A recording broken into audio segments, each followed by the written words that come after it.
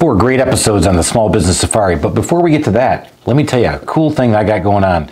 I just got asked to be a co-host on the Xtra 106.3 All 4 Seasons Home Show, where I get to show off my expertise when it comes to home services. But actually, what I'm doing is just highlighting other great home service providers and other people who know how to do great things in homes every single day. Go check it out. And I don't go in the crawl space. I mean, who does? Frankly, you don't want to go down there because I've had customers say, hey, go down in there. I'm like, yeah, I'll pass on the snakes and spiders today. The big guy handyman is a little whippy when it comes to that stuff, but I'm sitting there.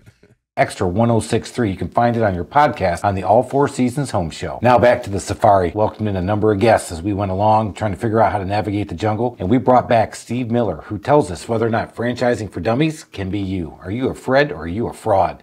Go check him out on that podcast. I've been thinking, or haven't I been thinking? And am I really thinking, or is somebody thinking for me? Is there a chip in my head? I'm not really sure. Is it AI?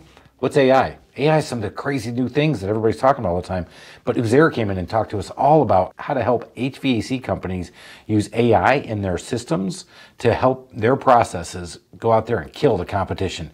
AI is coming for those call center jobs, and he is on the forefront. Go check that episode out if you want to be thinking or not thinking.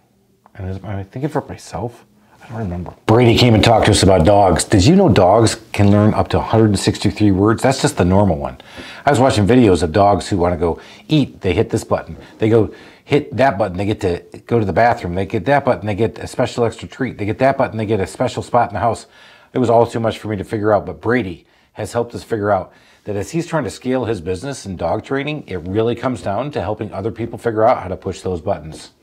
We brought my great friend on, Dale Cardwell, who is the fighter for truth, but what he did is figure out how to take his investigative journal reporting and turn it into finding good contractors for customers. That episode is on fire, man. What do you think of that, Dale? Don't worry, Dale's a lot more exciting when he's on the podcast.